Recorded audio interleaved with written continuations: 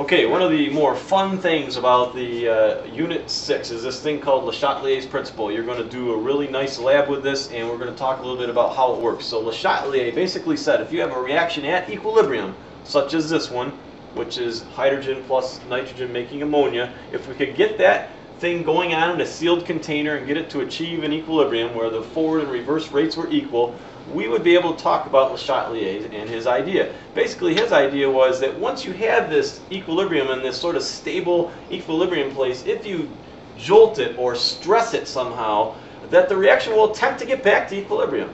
And that's maybe some common sense, and all we're going to do is see how would that getting back to equilibrium look.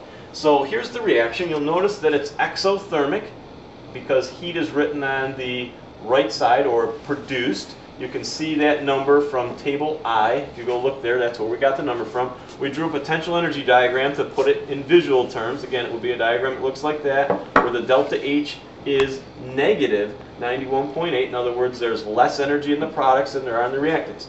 All right, now let's say that we are in lab. We have this equilibrium going on in a sealed container, and we come along, and all of a sudden we get out our big injection needle, and somehow we squirt in some more hydrogen gas. Well, think about that. What's that going to cause to happen? I now suddenly have more reactants. So, of course, the forward reaction is going to speed up a little bit in response to that and try and use that extra hydrogen up. And so, as a chemist, we would say that the reaction is going to shift to the right, and sometimes we just abbreviate that as SR. Shifts to the right, in other words, speeds up suddenly and instantaneously in the forward direction. And then, of course, eventually you can think of this sort of like a sloshing back and forth. It super speeds up in the forward direction, which causes the reverse to speed up a little bit, and then the forward kind of gradually decelerates, and then eventually kind of comes back to equilibrium. So it's like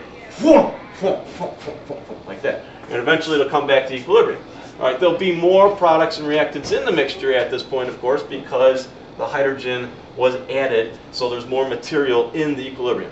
Your task is to predict the initial shift, though. Adding more reactant would cause it to shift in the forward direction to try to use up that reactant.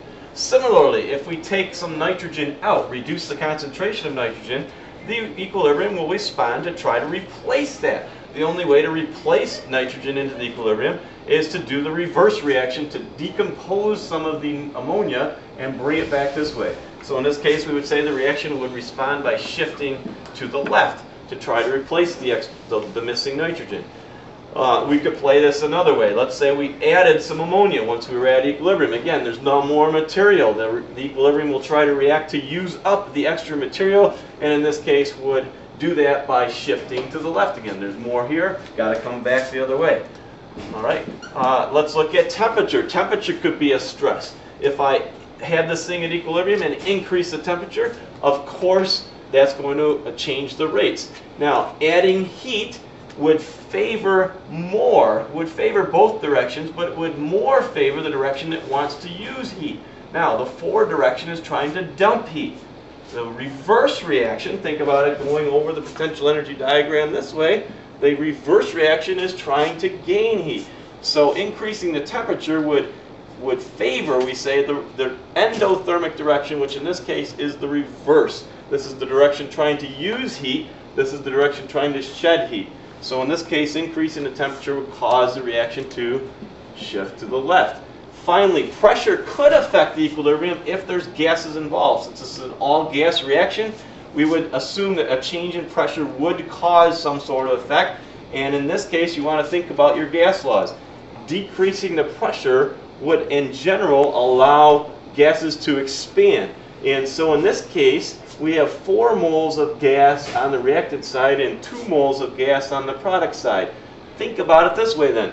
The left side represents the expansion side of the equilibrium, and the right side represents the compression side. So if I were to put more pressure on this equilibrium, it would force it into the smaller volume with fewer particles of gas. Fewer particles would occupy less volume. Or if I decrease the pressure, it's going to go in a way where it can expand into more molecules, in this case to the left. So a decrease in pressure in this case would cause a shift to the left.